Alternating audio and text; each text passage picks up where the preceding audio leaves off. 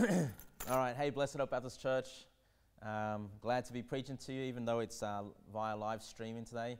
I had recorded I already preached a sermon. I recorded it before and the camera failed, so this is my second time preaching it. Okay, so if I sound a little tired, that's the reason why. But you know, unfortunately, Brother David couldn't preach tonight, and the other preachers were unavailable. So you know, I've worked on a sermon for you guys, and I hope it's a blessing to you. So please take your Bibles and turn to Hebrews chapter 4. Hebrews chapter 4.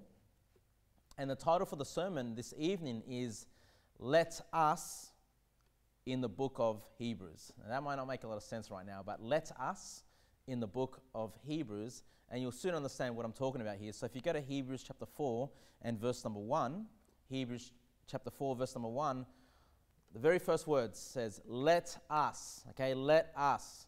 Now, what I'm going to be doing is I'll be going to all the times in the book of Hebrews that it says let us. And we're going to look at what is it that Paul is striving that the Hebrews do, okay? And so there's many references to this let us. So that's why it's called let us in the book of Hebrews, okay? So we're just sticking to the book of Hebrews and we're seeing what we're being called to do by Paul the apostle here. I believe it's Paul that wrote the book of Hebrews. And what you'll notice is we're going to look at Hebrews chapter 4 verse 1, then Hebrews chapter 4 verse 11. The first let us are about salvation. So it's more about someone that is unsaved, someone that's hearing about Christ and wanting to know his way to heaven. That's what the first two let us is about. So if we look at verse number 1, Hebrews chapter 4 verse 1, it says, let us therefore fear, lest a promise being left us of entering into his rest, any of you should seem to come short of it. Okay, look at verse number 2. So what is this fearing about? Because it says in verse number 2, for unto us was the gospel preached, as well as unto them, but the word preached did not profit them, not being mixed with faith in them that heard it. Okay, so what is this that we should fear? Let us therefore fear. Now this is speaking to an unsaved Hebrew. Okay, there should be concern, there should be fear for your eternal future. You know, what is going to happen after you live this life? When you pass away, what is going to happen to your soul? You know, most people in this world have some level of concern where they're going to be after this life. And listen, when you go door-to-door soul winning and you ask people, are you 100% sure that your soul would be in heaven? Most often than not, they will say, I'm not sure. I hope so, but I'm not sure. They don't have that confidence, okay? And so there ought to be a fear about this truth, right? And it's this fear that will drive you to find out, well, what is it that I need to do? What is the answer? How can I be sure of going to heaven? Now notice when it says in verse number 1, let us therefore fear, lest a promise being left us of entering into his rest, okay? What is salvation? How can we be sure of going to salvation? It's called rest, okay? So of course, as you know, Blessed Hope Baptist Church, you know this very well, that salvation is by grace through faith and not of works, okay? God could not call salvation rest if it was you trying to work your way to salvation, okay? Rest is the opposite to work, okay? And so when the Bible says here that we are entering into his rest, it's because salvation is not of God, okay? And as you could see very clearly, verse number 2 speaks about the gospel being preached. And so therefore, the very first let us therefore fear is for the unsaved person. And it's so important that if you're somebody that does attend Blessed Hope Baptist Church and you don't know if you're saved, if you don't know how to go to heaven, you still have doubts, then you should have a healthy dose of fear and you should be asking, what is it that I need to do? And brethren, it's faith on Jesus Christ alone. It is resting in Christ. It is not of works. Drop down to verse number 11 now, Hebrews chapter 4, verse 11. Let's get to the second let us. It says here, let us labor, therefore, to enter into that rest. So the second let us is let us labor. Once again, this is for an unsaved person, okay? Let us labor, therefore, to enter into that rest, lest any man fall under the same example of unbelief, okay? So what is it that causes us to not enter into the rest? It said there, the example of unbelief. So if you don't believe the gospel, you don't believe what Jesus Christ has done for you, his death, burial, and resurrection, if you have unbelief, then you will not enter into that rest. We must mix faith with the gospel. When you hear the gospel, you must place your faith on Jesus Christ. But the question comes up, and those that want to teach you a false gospel, those that want to teach you a works-based gospel, will look at verse number 11, where it says, let us labor. You say, well, see, what's Pastor Kevin, laboring, right? That's doing work. You know, you've got to work your way to heaven. You've got to have a works-based gospel. Let us labor, therefore, to enter into that rest. How can we rest if we're laboring, though? What is this laboring all about? Now, I can understand how it can sound like works, okay? So please keep your finger there. And actually before we turn away from there, I just want to show you that this is not works. The laboring here cannot be working your way to heaven. Because if you look at verse number 10, the verse before, verse number 11, it says, "For he that is entered into his rest, he also have ceased from his own works," okay, "as God did from his." Okay, so how do we enter into the rest? We cease from our own works. We don't work, right? Salvation is not of works. If you're trusting your works to go to heaven, cease from trusting those works. Stop doing the works. That's not going to get you to heaven. You know, enter into the rest by faith. And so if verse number 10 is saying cease from your works, then obviously verse number 11, when it says let us labor, it's not saying you got to work. Otherwise, there'd be a contradiction in the Bible. Okay, so whoever's teaching you that nonsense, they're a false prophet, they're a heretic. Please don't listen to that kind of teaching. Well, we do want to understand what we have to labor to do, though, right? In order to be saved, what kind of labor is there? So please keep your finger there and go to Luke chapter 13. Luke chapter 13, and let's go to verse number 23. And I know some of these verses can be difficult to sort of process in your mind, but obviously many of these things that seem like a works-based gospel, normally if you just read the context, you understand what's going on in the story. It makes perfect sense, okay? So in Luke chapter 13, verse 23, it says here, "Then said one unto him," so one of his disciples comes to Jesus, "Lord, are there few that be saved?" And he said unto them, before we see what Jesus says, my question to you, brethren, just think about this, is it few that are saved? And I think absolutely. I think if you're a saved person, you know the gospel, you know that absolutely it's very few people that are saved, okay? So then what does Jesus say in verse number 24? And he said unto them, verse number 24, "Strive to enter at that straight gate." Strive. What's strive? To put a great effort in, okay? And look, it's no different to let us labor. When it says strive to enter in at the straight gate, "For many, I say unto you, will seek to enter in and shall not be able." Okay, so laboring or striving is the seeking of the truth, right? Once you have that fear, let us therefore fear. Let us be concerned about our future, where we're going to be. Are we going to end up in heaven and in hell? The next question is, well, what is the gospel? I need to understand, what is it? Okay, now why do many people have to labor? Why do many people have to strive? Well, first of all, when I got saved, I grew up in a Christian home. My mother gave me the gospel at 4 years old.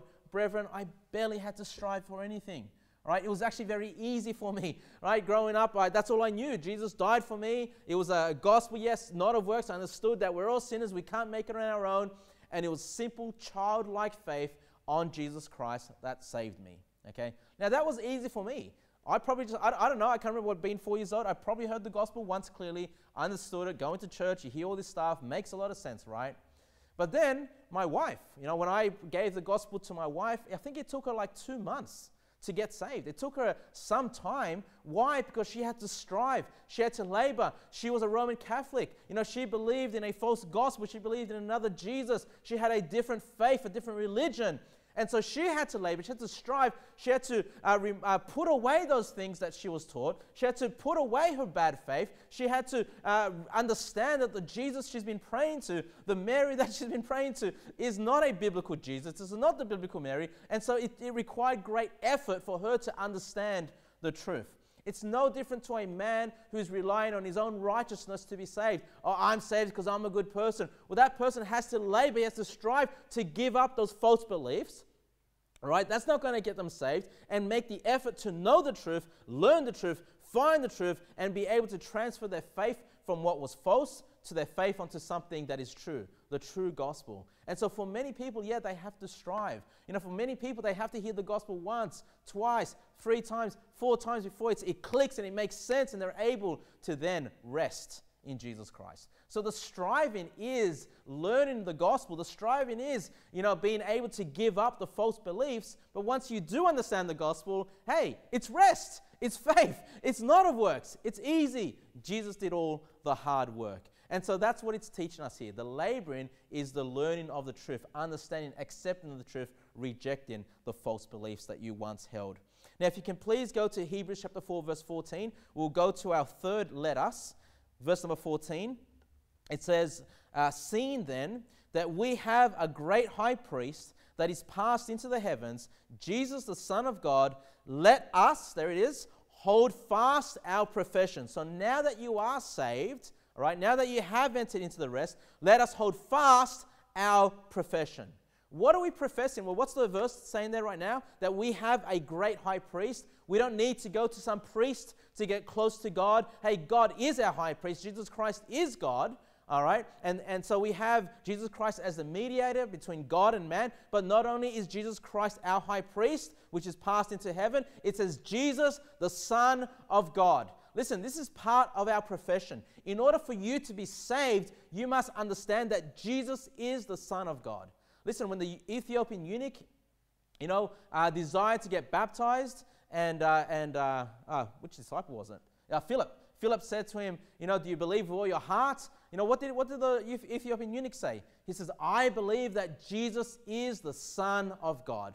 Listen, salvation is believing that Jesus is not just God, but the Son of God. Okay, the Son of God. And so when it's telling us here, hold fast our profession, holding fast is to be stable, okay, to be strong. Now, Brother Anthony on Sunday preached about the Trinity and preached, how oneness is a heretical doctrine. That teaching that says, well, Jesus is God the Father and Jesus is the Holy Spirit. No, that's not the profession that we've been asked to hold on to. That's a heresy. That's not true. Jesus Christ is the Son of God. Let us hold fast our profession. Once you are saved, you place your faith on the Son.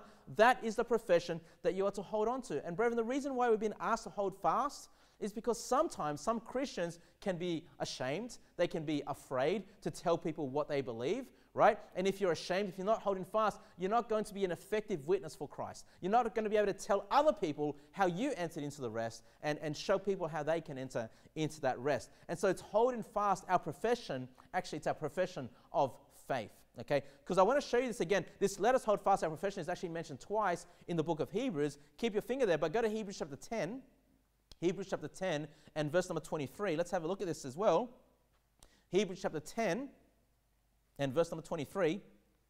So I am going in order in the book of Hebrews, but because Hebrews 10 is saying the same thing, so I'm bringing that in here in the same area. Let us hold fast our profession. Hebrews chapter 10 verse 23. Let us hold fast the profession of our faith. Okay, without wavering. Okay, that's not being unsettled. We don't have to wonder now, are we saved? Am I going to heaven? Maybe I'm not going to. No, once you understand the gospel, once you understand that once you're saved, you're always saved. Jesus paid for all your sins. He paid for the sins of the day you die. They've been done with. They've been crucified on the cross with Christ. He's done it all. You don't have to waver. Because it says here, for he is faithful that promised. God is faithful. He promised you salvation. He promised you eternal life. You don't have to waver. You can have full confidence in your salvation by your profession of faith, okay? You call upon the Lord Jesus Christ, you've made a profession, you've called upon Him as the Son of God, you've believed on Him, and you can hold fast that profession. Now, what's strange about this, brethren, I've heard in some of my churches in the past, and look, I'm not attacking my churches in the past because I've loved them, they've helped me in different ways, but you can see that this is something, when we talk about the profession of faith, it's talking about a believer. And they want the believer not to waver. They want that believer, you can see here, to have that confidence, right? And unfortunately, there are many churches that if they're doubting someone's salvation, they'll say something like this. Well, that person made a profession of faith. Okay. Now, biblically, yeah, that means they're saved. Okay. Biblically, that means they should be established and not wavering in their belief. They should have the confidence that they are saved. But within those churches, when they say that, yeah, he's just made a profession of faith, what they're saying is, well, I don't know if he's really saved. He says he is. He says he's placed his faith on Jesus, but I don't really know. And I'll only know if he starts coming to church, and if he starts reading his Bible, and if he starts praying, and if he starts to clean up his life, and he starts doing good works, then I'll know. Then I'll know that person is actually saved. And so many churches today use this term profession of faith as a in-between. We still don't know if he's saved or not, which is just stupidity. When we see here in the book of Hebrews, no, the profession of faith is confirmation that you are saved. It ought to give you stability, not instability. Okay, so let's be true to the Word of God in how He uses this term, the profession of your faith. Now back to Hebrews chapter 4 and verse number 16. Hebrews chapter 4 and verse number 16. Let's go to the next let us. Hebrews chapter 4 verse 16. It says, let us therefore come boldly unto the throne of grace, that we may obtain mercy and find grace to help in the time of need. All right? So this is about praying. This is about, obviously, we can't approach God's throne physically. This is about going to God in prayer, and God wants us to come boldly. Okay? Come boldly. And listen, if you don't pray, because look what happens. It says that you may obtain mercy. You know, sometimes we need God's mercy. We need His help and find grace. We need His grace to help in the time of need. We have needs. We need God to answer those needs. You know what it's saying here? If we don't pray, we're not going to obtain mercy, we're not going to find grace, and we're not going to have our needs met. Okay? And listen, praying is something that is easy to forget. It's easy to not take seriously. But God wants us to go to His throne, you know, with boldness. You know, and we need help, brethren. We can't think that, you know, I'm just too good. I'm a mature Christian. You know, look how righteous I am, and I'm doing all these things. You know, you are a needy person. You sin. You've already sinned today. You sin every day. You sin to the day that you die. Okay, that's a reality. You're a weak, fallen human being. You've got a sinful nature, and we need help. Okay, we live in times of trouble. I'm not even talking about the COVID-19. If things were normal, we're still having tribulations, difficulties, things that we need God's help with. Now, sometimes we don't go and pray because we're ashamed. Okay, and I've had that feeling, maybe you have too, where you have sin in your life and you've done wrong, and you know, man, God's so angry at me, and God probably can be angry at you many times, right? And you're like, how can I face Him? How can I go to His throne boldly? Well, this is why, because in the previous verse, in Hebrews 4:15, it says, for we have not an high priest which cannot be touched with the feeling of our infirmities, but was in all points tempted like as we are, yet without sin. Okay, so Jesus Christ knows what it's like. Okay, He knows what it's like to have infirmities. He knows what it's like to be tempted. He's been a human being. He's seen the suffering of man. He took upon His own body the infirmities. He took upon His own body our sins. All the temptation. Jesus is familiar with the struggles that we have. And then it says, because Jesus is familiar with these things, verse number 16, let us therefore come boldly. That's why we can come boldly, because Jesus knows what it's like. God knows what it's like. He knows that we have need of Him. He knows that we're going to come before His throne as sinful creatures, you know, asking for His help. So don't forget your prayer life. Can you please go to Hebrews chapter 6 and verse number 1? Hebrews chapter 6, let's go on to the next let us.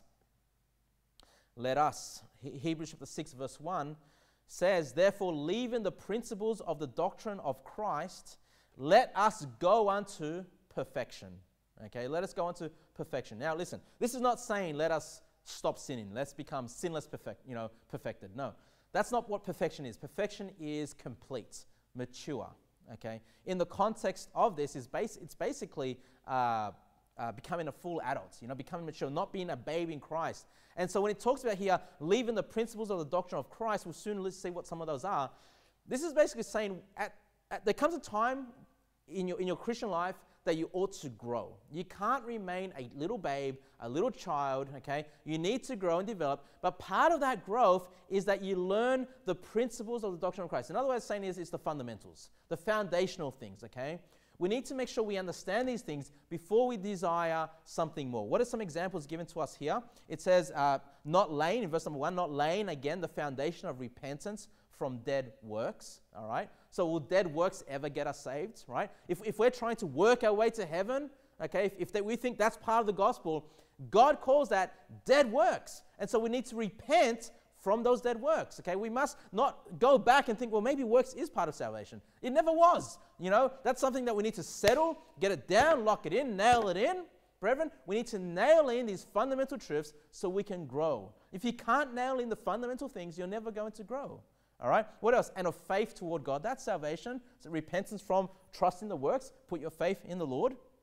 Verse number 2, of the doctrine of baptism. So as soon as you're saved, you should get baptized. That's a very fundamental thing. And of the laying of hands. That's the ordination process of pastors and deacons and things alike.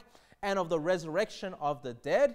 So, hey, you know, I mean, I know the timing of the rapture, you know, the end times in a very detailed way is the meat of the Word of God. But understanding that one day these bodies will die and God will give us a new resurrected body, that's an easy thing to understand. Okay, God not only saved our soul, not only do we have a regenerated spirit, but he's going to give us a brand new body at the resurrection, at the rapture. Okay, so that's a fundamental thing, and of eternal judgment. Okay, and of eternal judgment. So obviously those that die without Christ have an eternity in hell, in the lake of fire. These are fundamental truths. These are things that are basic. We need to understand these things. Once we understand these things, then we can go on to perfection. Then we can continue to grow and mature. We don't always need to go back to the basic things, brethren. If you do find yourself not knowing these truths, you better learn them. You know, some other fundamental truths is the virgin birth. The Trinity, Jesus the Son of God. These are fundamental things. That Christ was born 2,000 years ago. What else? The blood atonement of Jesus Christ. These are all fundamental things of the faith. The inerrancy of the Bible. Being able to believe what the Bible says. Not trying to turn the miracles into some figurative, fairy tale. No, these events are true. These things happen. These are all fundamental truths that allow us to move on and serve the Lord.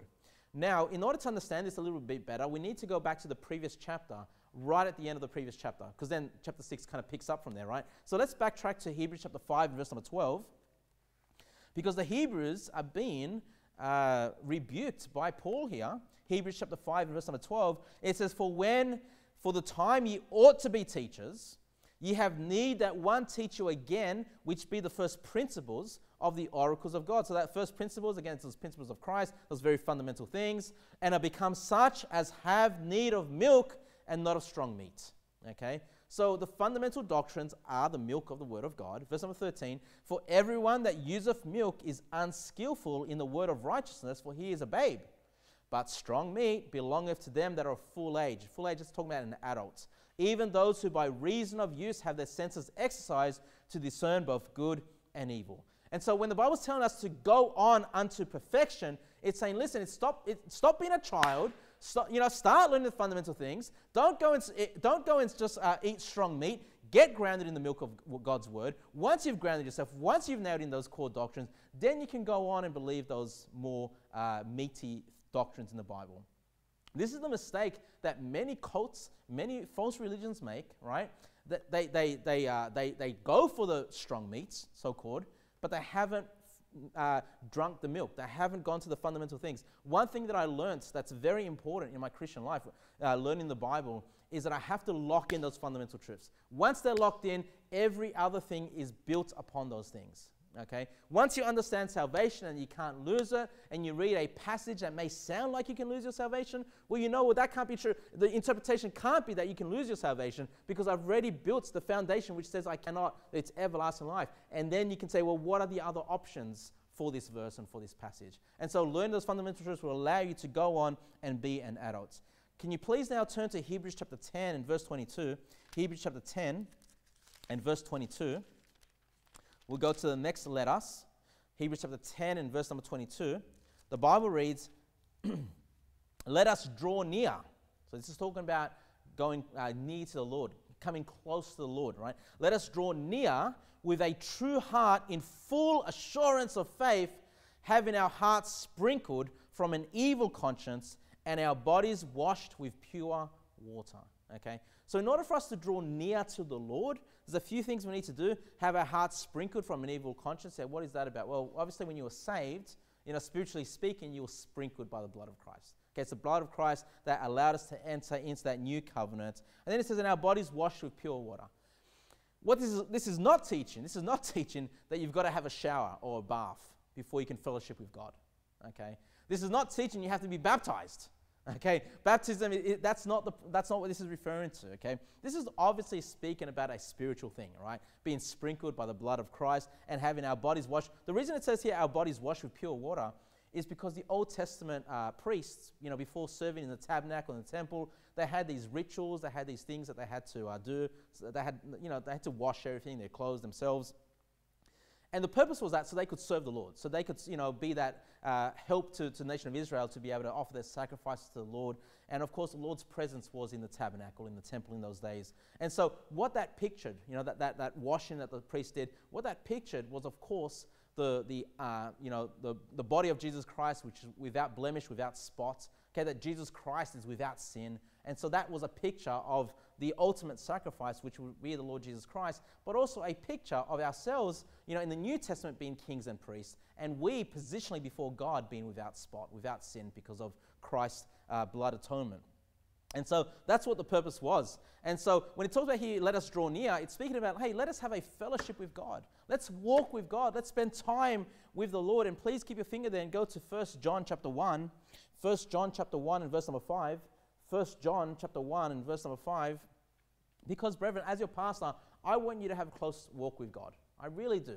I really want you to know God very personally, okay? It's not just enough to hear preaching, which is wonderful. It's not just enough to be in church, which is wonderful. But you having your own time with the Lord, your own quiet time with Him, your own fellowship with Him is so critical to your life. It'll give you great joy, and I want you to have that great joy. But in 1 John chapter 1, verse 5, it says, "This then is the message which we have heard of Him, and declare unto you, that God is light, and in Him is no darkness at all."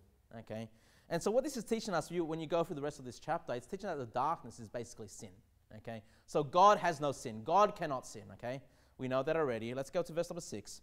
"If we say that we have fellowship with Him and walk in darkness, we lie and do not the truth." Okay? So if you tell me that you're having sweet fellowship with God, but you're in the middle of some sin, right? You're just living a wicked, sinful lifestyle, the Bible's telling me you're lying to me. Okay? You lie. Okay? We cannot have fellowship with God while we have sin. Okay? You say, well, the sins were taken care of. Yes, positionally before God, we have the righteousness of Christ imputed upon us. Praise God. But I'm talking about our spiritual walk. Our daily walk with God is what we're talking about here. And of course, every day we're going to sin till the day we die. So how do we fix this up? In verse number 7, "But if we walk in the light," so that's if we walk without sin, "as He is in the light, we have fellowship one with another, and the blood of Jesus Christ, His Son, cleanses us from all sin." You say, well, hold on here. It says we've got to walk in the light. So are you saying, Pastor Kevin, that we can have no sin? Well, no, let's keep going. Let's understand. Now, listen, in order for you to fellowship with God, you better have no sin. That's what you have to do. But let's keep going. It says in verse number 8, "If we say that we have no sin, we deceive ourselves and the truth is not in us." Say, well, that sounds contradictory. Walk in the light, but now you're saying that I have sin. Well, what's going on? Well, look at verse number 9. Verse number 9 answers it all. "If we confess our sins, He is faithful and just to forgive us our sins and to cleanse us from all unrighteousness." Okay? So that's how we're cleansed by Jesus Christ in our spiritual walk. We confess our sins. Verse number 10, "If we say that we have not sinned, we make Him a liar, and His word is not in us." And so, brethren, what this is teaching us is, in order for you to have sweet fellowship with God, you better get down, go boldly, like we saw, before the throne of grace and ask the Lord, "Lord, I failed again. It's this sinful flesh. Please forgive me. Please help me have victory over these sins." And just realize this is going to be your life to the day you die. Okay? And you can ask for forgiveness. Jesus Christ, He's already paid for all of your sins. But hey, at that moment, you confess your sins, you can have sweet fellowship with the Lord. I personally recommend, even before coming, I do this as a pastor, before I preach, I confess my sins before I preach. Because if I'm in a state of unconfessed sin in my life, how effective do you think am I going to be really, to preach God's word, having the Holy Ghost? It's going to be interrupted, that fellowship. And so I personally believe before you come to church, you should just spend a moment, even on your drive, if that's what you've got, and just confess your sins to the Lord, ask Him to forgive you, ask Him you want to have fellowship with you, because that's where God wants to meet us, at church. And so let's look at verse number 24 now, Hebrews chapter 10 and verse number 24. We'll go to the next "let us." It says, "And let us consider one another to provoke unto love and to good works." The next one is, "Let us consider one another."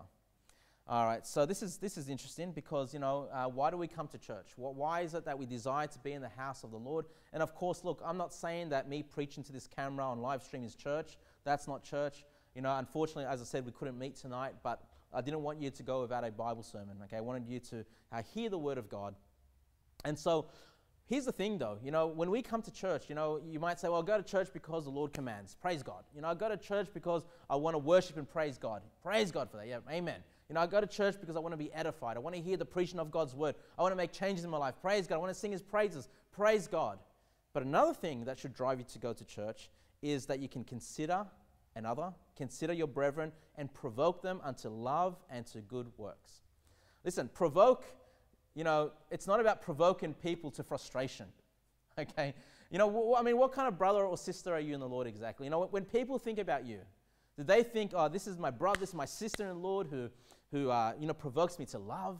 I know they love me and they encourage me to love others. They provoke me to do some good works, to offer my sacrifices of praise to God, to go soul winning, to serve Him. Or are you the person that people say, man, that person frustrates me. He provokes me to frustration. He provokes me to evil works.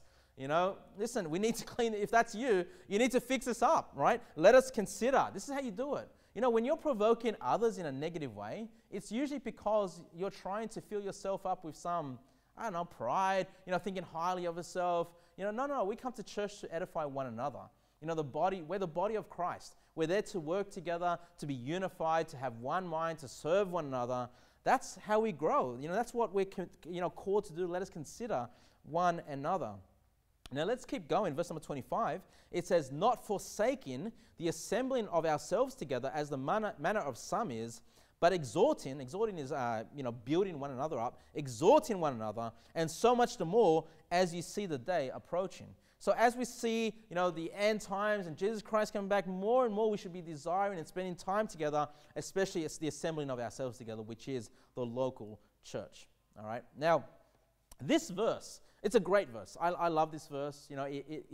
Anytime, before I was a pastor, anytime that I felt like, just tired, a bit tired today, I don't really feel like going to church, I would remind myself of this verse that I'm not to forsake the assembling of ourselves. But we must not misunderstand what this is teaching, okay? I know some pastors teach that if you miss a service, unless like you're on your deathbed or something, but if you miss a service that you forsook the assembling, you're forsaking the assembling. I've never held that view. I think that's extreme. That's an extreme view. And one thing that I've been hearing is, during these COVID-19 restrictions, because there have been times, that we've not been able to have church for whatever reason, that's forsaking the assembling. That's not the case, right? What is forsake? What does it mean to forsake something, right?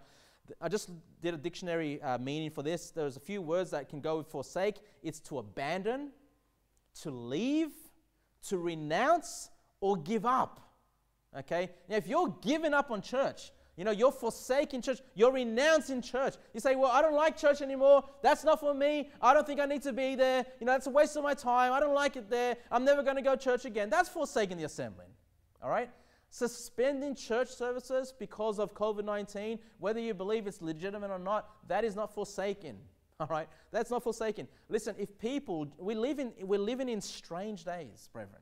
Okay? Let's remember we're living in some weird days, some strange days. I don't believe it's the end times. There's been strange days in the past, okay, throughout history, and we're just going through one of these strange moments. But, if people have concerns about the virus, like if we have people that may not attend church because they're concerned that they may catch it, they may have respiratory issues and they're concerned for their welfare and they don't come, God bless them.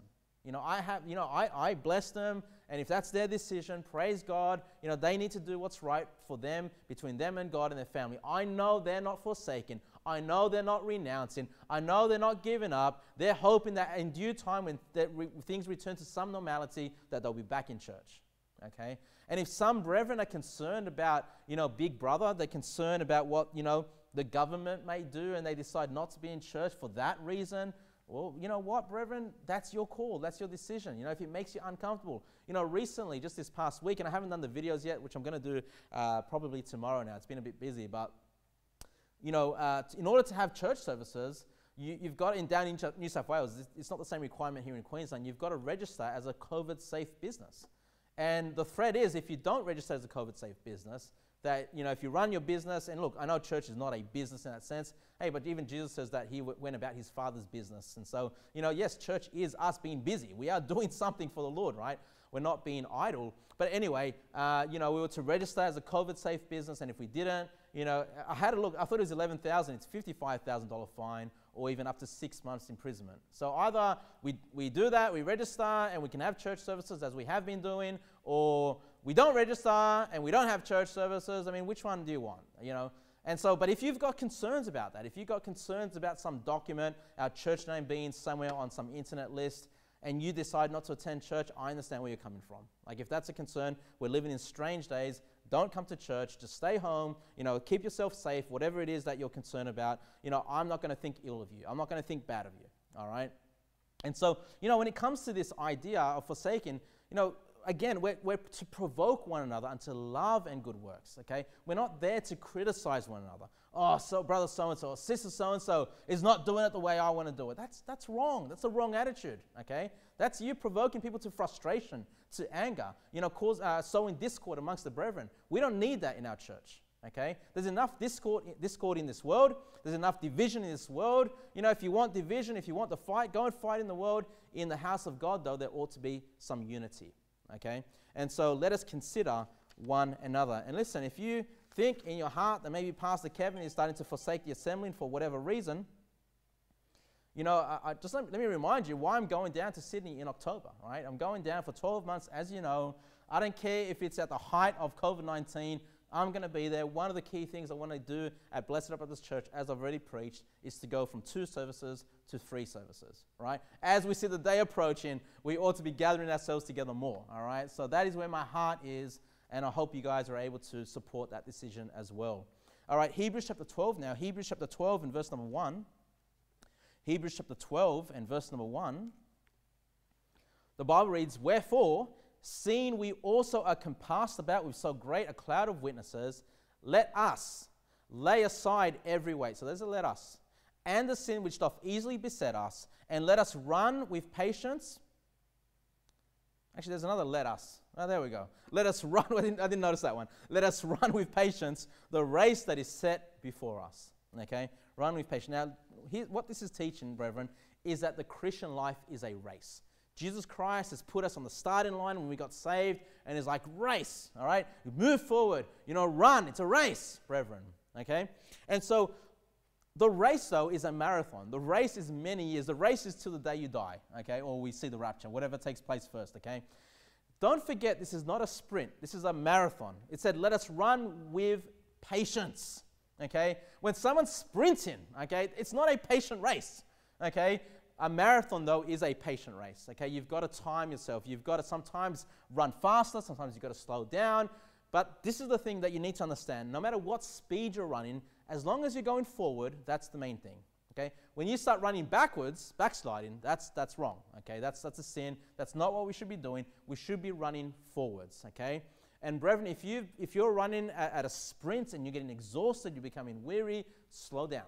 I'm just telling you, run with patience. Slow down. As long as you're going forward for the Lord, as long as you're serving the Lord, that's the most important thing, okay? Now, when it comes to this race, though, it said, let us lay aside every weight, okay? Now, when it says every weight here, it's not talking about sin, okay? Because then it says, and the sin which doth easily beset us, okay? So there are sins that beset us, and there are weights that beset us. These weights are not sinful in of themselves, okay?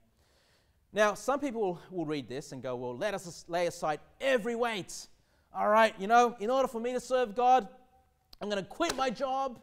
I'm going to stop, my hobbies and the things that interest me and the things that I'm learning. I'm just going to lay aside everything. If it's not serving God, if it's not soul winning, if it's not reading my Bible, just running that race, that's, sprinting that race, I'm just going to lay that aside. My family's getting in my way. I'm gonna divorce my wife and my kids because I can do more for the Lord. And I'm gonna lay everything aside. That's not what it's teaching. Okay, laying aside every weight. What weights? What weights are we to lay aside? Now, listen. We all have certain weights. Okay. But what weights are we to lay aside? Every weight, and let's read it again. And the sin. So there are sins which doth easily beset us. Okay. So first of all, sins will beset. What does beset mean?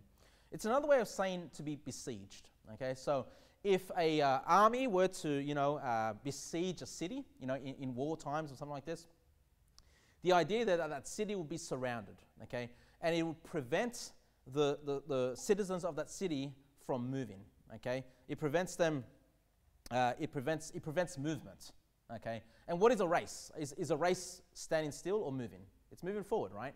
And so there are certain things that will prevent us from moving forward, okay? And of course, sin is something that will stop us from moving forward, okay? But then there are other things that will stop us from moving forward. There are certain weights, lay aside every weight that easily beset us.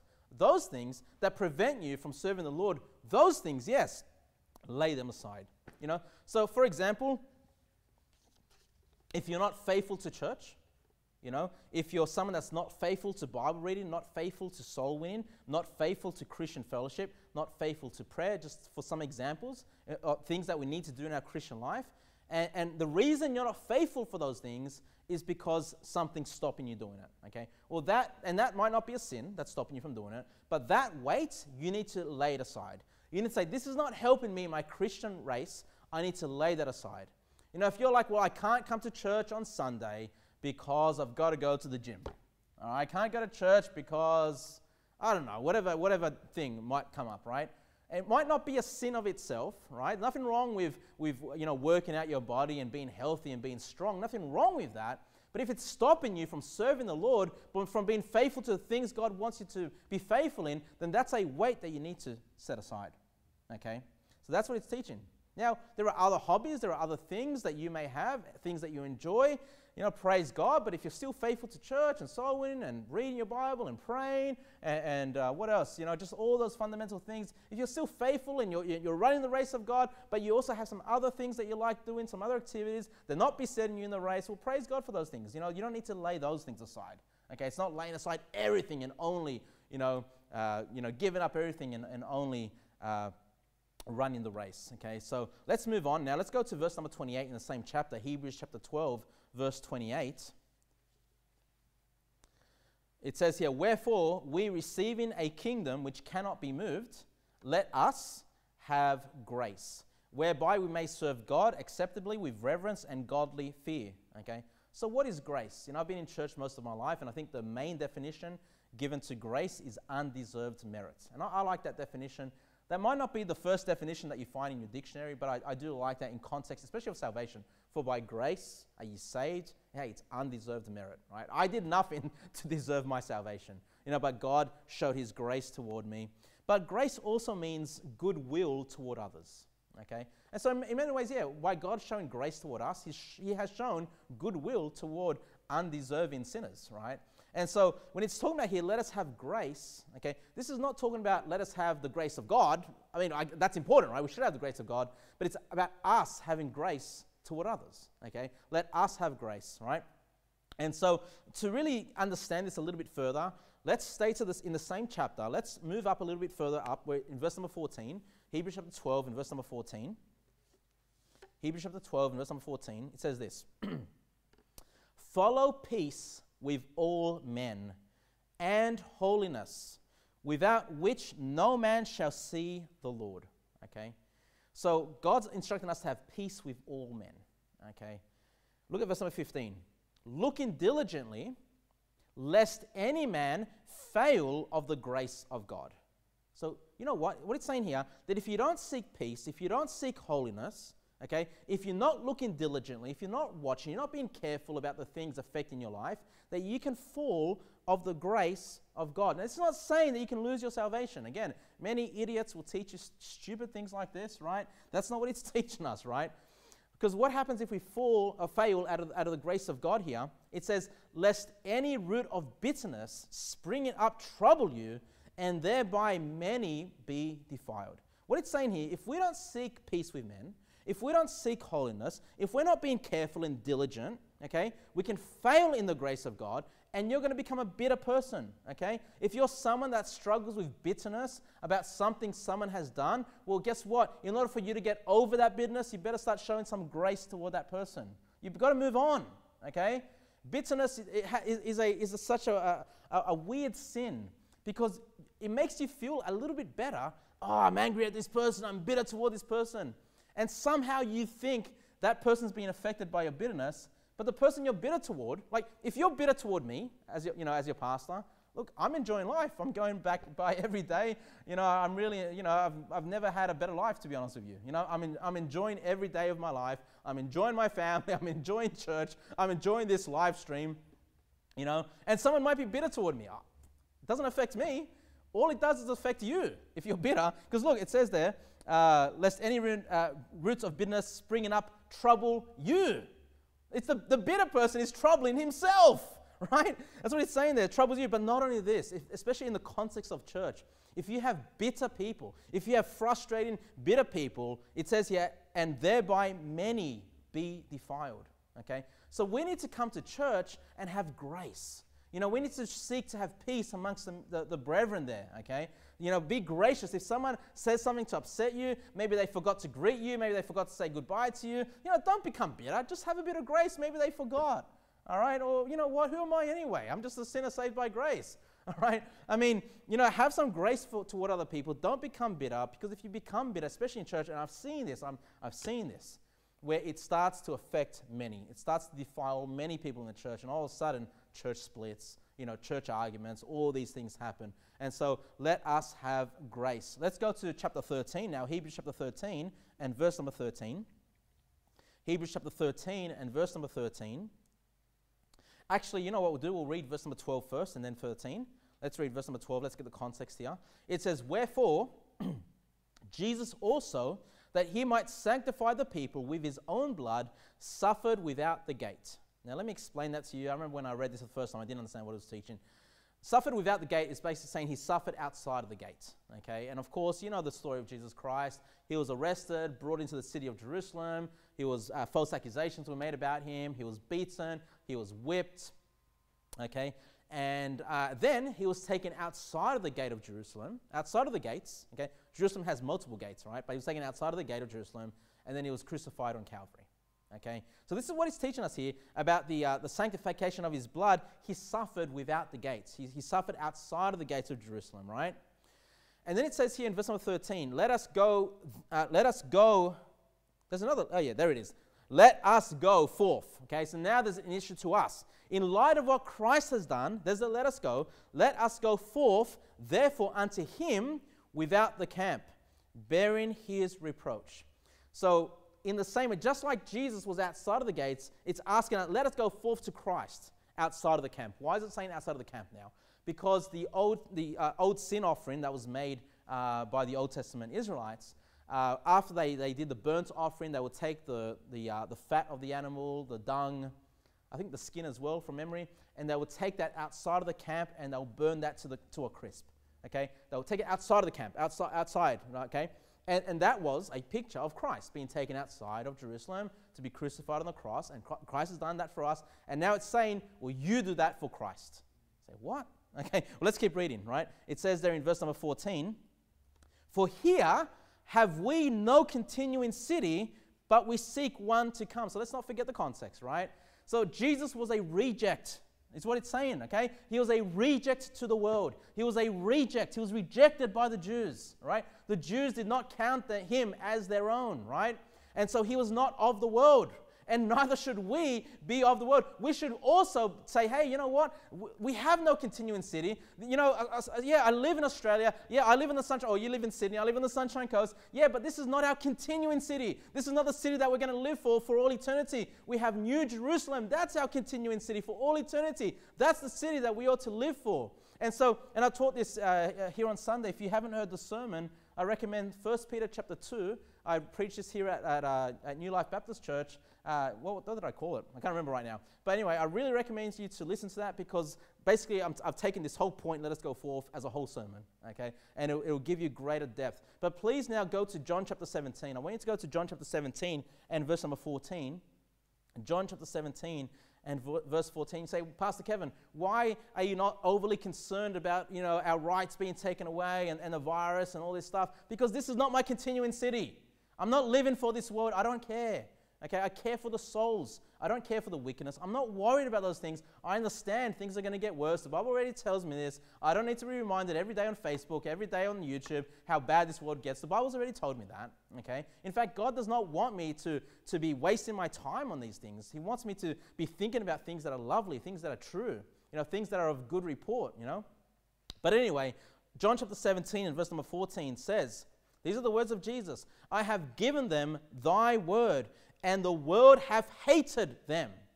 Listen, brethren, one thing you need to learn as a Christian, you know, you learn this over time, is that the world hates Christians. I'm talking about true Bible-believing believers of Jesus Christ, okay? And then it says this, because they are not of the world, even as I am not of the world, okay? So just like Jesus, the picture of him being crucified outside of the gates, that rejection, is not of the world, neither are we. Because if we're in Christ, neither are we part of this world, okay? And then in verse number 15, I pray not that thou shouldest take them out of the world, but that thou shouldest keep them from the evil. So even though we're not of this world, Jesus does not want us totally removed from this world. We're called to do a work here. We're a salt and a light to this world. Verse number 16. They are not of the world, even as I am not of the world. Okay? So that kind of helps us understand, illustrate, or the point there in Hebrews chapter 13, how Jesus suffered outside of the gate. Yes, he did that for our sins, but it was a picture of his rejection of the world. He's not of this world, neither are we. And we should be happy to not be part of this world. We should be bearing that reproach of Christ. Suffer. He suffered for us. Hey, he's not asking us to suffer anything near what he has suffered for us, okay? Now, back to Hebrews chapter 13. Hebrews chapter 13, verse number 15. I'm up to my last let us, okay? Thank you for your patience. I hope you're patient. Hebrews chapter 13, verse 15. Hebrews 13, verse 15. It says here, by him, therefore, let us, there it is, let us offer the sacrifice of praise to God continually, okay? Let us offer the sacrifice of praise. And then it says here, that is, what is the sacrifice of our praise? That is the fruit of our lips giving thanks to his name. Okay, this is why church is so important, because this is one of the places that many people do not really sing praises to God, right, at home. Now you should, and if you don't, I encourage you, get a hymn book. You should have one anyway. You've all got one. I think all the families there. Please sing the praises with your family, okay? This is a sacrifice. Let us offer the sacrifice of praise. We ought to be praising God. We ought to be giving him thanks. When he answers your prayers, give him thanks. When he gives you a blessing, give him thanks. When you get your paycheck, give God thanks. These things have come from God. He's allowed you to have a job and earn what you earn, okay? Give God thanks, all right? Give praise to his name. But look at verse number 16. There's another sacrifice that's well-pleasing to God. It says, but to do good and to communicate, forget not. Okay? For with such sacrifices, God is well-pleased. Now, when it says here to do good and communicate is basically fellowship. Okay? This is talking about your brothers and sisters. Okay? To do good and to communicate or fellowship, forget not. Don't forget to spend time with the brethren. All right? This is also a sacrifice that is well-pleasing to God. All right. Now, as I said, there are different reasons why people come to church. And look, there's been times, and I've made this mistake in the past. Well, I didn't fully understand church. I didn't fully understand what it is that I'm offering there. I thought I'd just go sit down, put some money in the plate, and listen to some preaching and go home, right? What I found over time, growing as a Christian, is that I was enjoying more and more the fellowship with my fellow brethren. Okay, I was enjoying that more and more. There was a time where I would just go to church, sit there, as I said, straight after the service, I'd be gone. If someone said, where's Kevin? He's gone. I was not interested in fellowshipping with people. But you know what? This is part of our sacrifice to God. When we're fellowshipping with the brother, the body of Christ, when we serve one another, when we spend time with one another, when we care for each other, it's as though we're doing it to the Lord Jesus Christ.